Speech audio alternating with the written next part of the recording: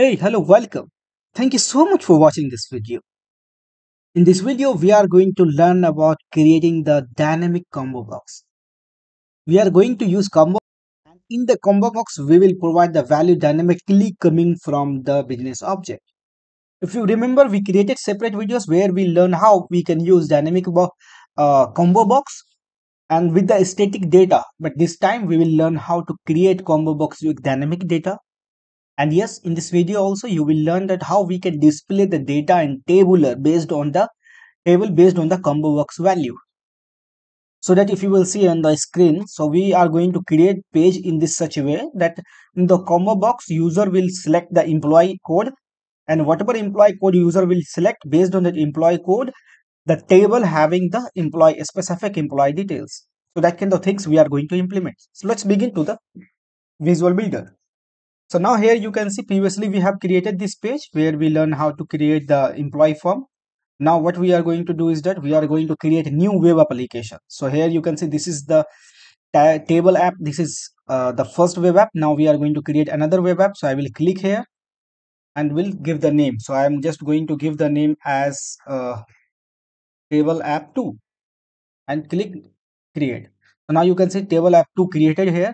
And as I have various time I discussed that for one application, that visual builder application can have multiple web application, and each and every web application can have multiple web pages, right? So now we have created one tab application, that is table app, and now it's time to go to the main, and here you can see by default we are getting one page, right? Let me close the previous page, right? So this is our main page, right? Main page for new application. Now here we have to design all these things.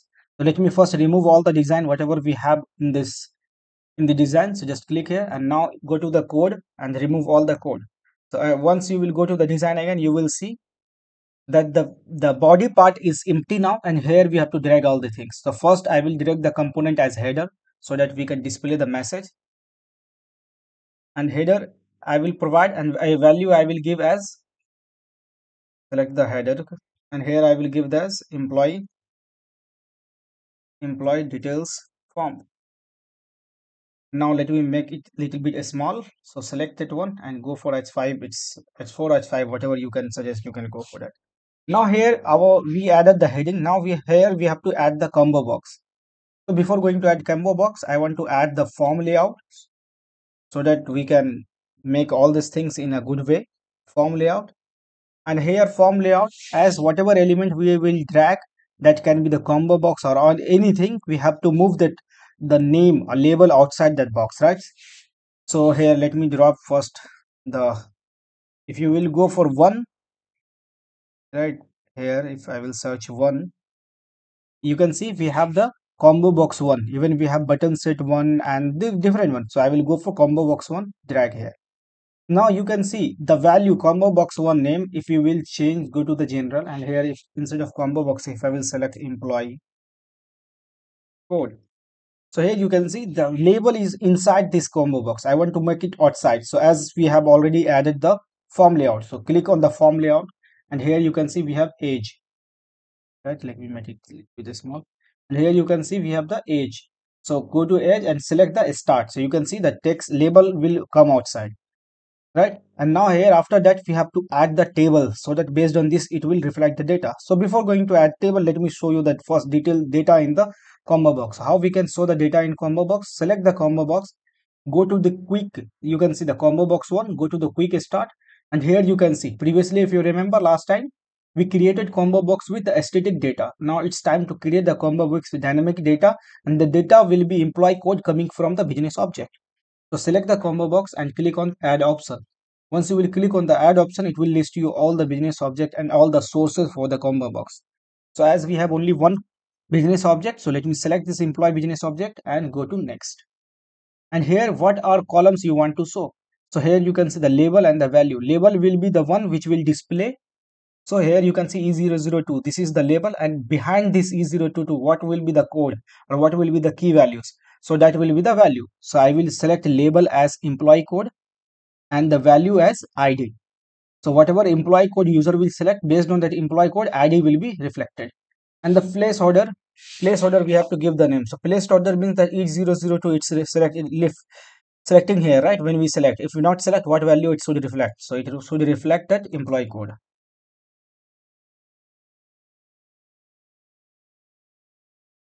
Instead of that, let me use select employee code. Now go and click on next. Here you can see, as I told you, that whenever we are performing operations with the business object, we have the endpoint URL. Based on that endpoint only we are performing. So now here, this combo box, right? The combo box we are mapping with the data, and the data we have in the business object. So for getting data from business object and listing, here we have the endpoint call. So here you can see get all employee BO. This get all employee BO will be called, and whatever employee will be having this in business object, all will be listed, and for all each and every employee we are going to show that two columns only. The one column that is employee codes. Go to finish and done. Here you can see we are done with that. If we will run the application, this combo box will having the employee code from the database. So if you will go to the business object, and here in the employee business object, if we will go to the data, here we can see we have two records. The employee code is 001, is 002, right? So let me show you the same. So once we will run this application, let me hide this one so that it will be look like good. And now here you can see the page is loading. Now you can see employee details page open, and here we have employee code, and this is the select prompt we added, select employee code. Once you will click here, you can see the two employee code, whatever present in the business object is listed here. So now we can select any one. Now our task is to whatever employee code we will select, based on that employee code, the table should be reflect. So now we have to add the table, right? So here you can see table, and if we will drag this table here, now for this table we have to map the business object, for which object we will get the data. So go to the add data in the quick set start, select the business object, next, and here we have to select all the columns we want to display. So we want to display employee code, employee name, age, email, and department, all these values. Now go next and finish. So here you can see when we done go next finish, it's reflecting the data. And here if you will run this table, you can see we are able to get the data without even selecting. Why? Because we map this table with the data. Now we have to restrict this table data so that it will reflect only data when we will select this one, right? So here we have to add the logic. Now friend, here you can see whenever we are adding the data with the table, data automatically reflecting here. And one more thing, if you will figure out, whenever we are adding the table and mapping the business object with the table, variable automatically created. Why created? Because this table is mapped with that variable. So if you will go to the data here, you will be able to see the variable.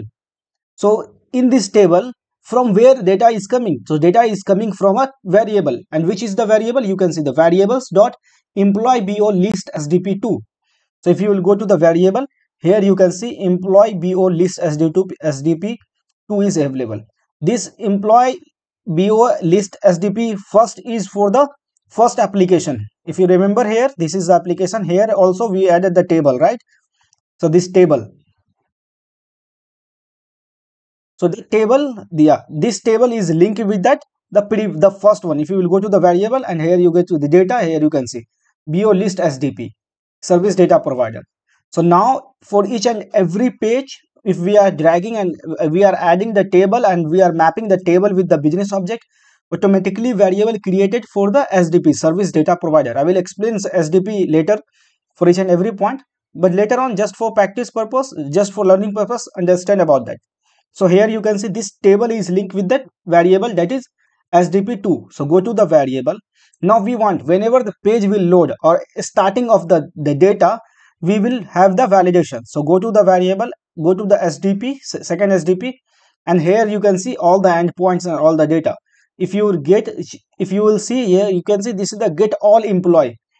So when we were about to map this with the quick start table, you will be able to see that, right? We were having that one, that field, that the get all employee details. Now here we have to add the filter. add the filter so that it cannot display any data. So go to the filter criteria, here click here, and here we have to add the condition. We have to add the false condition, so that that condition will be false every time, so that it will not display data in started, right? So here you can see we click on the filter criteria, and in the filter criteria here you can see we have to write the logic. So click on add filter criteria, and here when we are going to add the filter criteria, we can add filter criteria based on anything. So let me add the filter criteria based on id only. So right now I will select id is equals to -1. So we know that id never be -1, right? So when the table data will be loaded, it will check and the condition will be false and it will not show any data, right? So here you can see this is the id, this is the id of the filter criteria. And filter criteria, when we are saying that filter criteria, means that id of this, the SDP, employee bo list SDP2, right? Employee bo list SDP2 dot filter criteria dot value is equals to -1. And here if you will go to the code, you will be able to see the same. Here you can see the value is equals to -1. And when we want to display the data, we will replace this -1 with the id, right? So here we are done with the condition. Click save. Once you will go to the page again, this time you will not be able to see the data. If I will load the page, you can see the data will be removed from the table, because the condition is false. When they are checking, they are calling the endpoint for this service business object, getting data, and once adding the filter, there is no any employee id exists with -1 code. That's why here you can see we don't have data, even we have selected here, and that is not reflected. Now we have to add the logic. Whenever user will select any value in the lov, the combo box, that the id of this value should be replaced with the filter criteria. So now how I can do? So here go to the, so now what is event? Here we have event as selection of the value in the combo box. So here you can select the combo box, go to the event, and here we have to create the event. Once you will click on the event name is value event. It means that whenever user will select any value here, this event will occur. So select the event. Based on that event, it automatically created the action chain. So even you can change the action chain name, or you can let it use be the same. So here you can see parameters as value. This value is the value of the selected value. So here if you will see, if you will select here any value E001, so this parameter will having the code, the ID of this E001. As while adding this combo box, we added that one, right? Added the name and the value. Value as the ID of this row. So here once we selected E001, if you will go to the business object, the E001, this is displaying in the combo box, and based on this E001, this ID will reflect backend. And in the backend we have variable, you can see the value, parameters value. This is the same value we are passing to the action chain here. So now here this value we have to map with the filter criteria of SDP. So we know that our filter criteria name, right? So for assigning this value to the filter criteria values, we have to use assign variables. So now here we drag the assign variable, select the assign variable action. Now here we have to select the variable, in which variable we have to assign the value. So if you will go to the variable here, this is our variable, and this variable having the filter criteria. If you will open this filter criteria, now when user will select the value on that action chain, we have to replace this filter criteria. If you will go to the code, the value is, let me show you the code. So the actual criteria is business object. Yeah, you can see employee business object SDP2 dot filter criteria dot value is equals to, here we have to, instead of -1, we have to replace the things actual value, and actual value we are getting from the parameters. So now here go to the action chain, and here we will select the variable. So the variable we have to select that one SDP, and here you can see this is the first SDP. This is the first SDP for the first application. Now we have to go for second SDP, and somewhere, yeah, you can see this is the second SDP. This SDP dot filter criteria. So we have to check the filter criteria. So here you can say SDP dot this one filter criteria, right? And dot we have to go for value, right? The filter criterion dot value we will having somewhere. So here you can see the value. So we selected the variable employee business object list SDP2 dot filter criteria criterions dot value, and here we have to provide the value. So what value we will provide? We will provide the value coming from the parameters. If you go to the expression builder, this is the value. So we'll drag here. Now save. Now on the business, on the event, right, in action chain we assign the filter criteria, we updated the filter criteria, right? So now go to the page designer again. So what will happen now? Whatever value user will select from here, based on that value, the id will be passed as a parameters to the action chain, and that action chain will update the filter criteria of this table. This as this table data having the stg service data provider value. Now if we will run this application,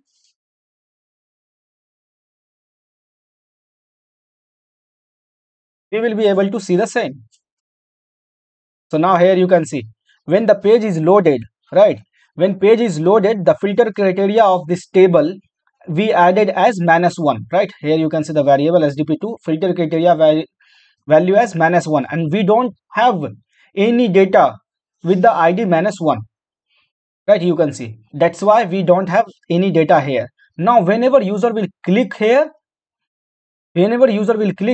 you can see these two value are reflecting here. Whatever value user will select, id for this value will be passed to the action chain.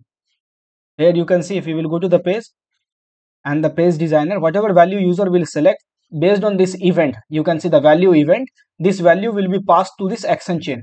And this action chain, here we are updating the filter criteria for this sdp2, and here you can see filter criteria dot value equals to value, and this is the value we are getting for this the employee code. So if you will select the employee code 2, you can see the data is reflecting for E002.